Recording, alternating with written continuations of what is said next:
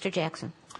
Thanks. I agree with a lot of what Mark and Jackie said, and I want to compliment the district on what they've done at West Hills and Bloomfield Middle, where my son enjoyed a wonderful experience as fifth grade, and that's always challenging and strange. And so I know the readjustments can be threatening, but the district has done it well before. That said, I think it's critical. A critical piece here is that across the district there has to be a sense of balance and fairness.